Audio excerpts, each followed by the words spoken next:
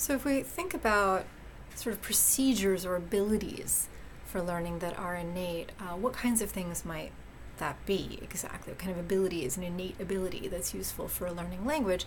And it turns out that something called statistical learning is just such a thing. And babies are really good at doing it, right? So statistical learning, in essence, is counting things. It's keeping track of the relative frequency of two things, like how often they occur together. So statistics, that's the counting part.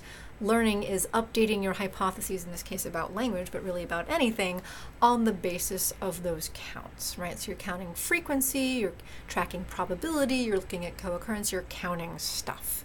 And again, we have lots of evidence that babies are great at this from as early as 3 days old. In 8 months, 3 and 4 months, 6 months, 8 months, babies can totally do this. They can count things and learn from those counts unconsciously. And again, we actually reviewed earlier in this lecture a number of different studies that showed that. And something to keep in mind is that statistical learning, counting things and learning from those counts, is a domain general ability. You can use it across cognitive domains. You can use it in language-like things.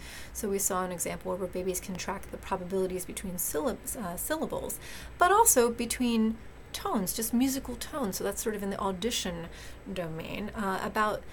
Infants can create probabilistic expectations about their environment, such as the color of balls in boxes. So that's about colors and concepts, not necessarily about language, but they're still counting things. They're using probabilities. They can track probabilities between events. That's really not languagey, right? So statistical learning, counting things, and updating your hypotheses, learning from those counts, is something you can do across different cognitive domains.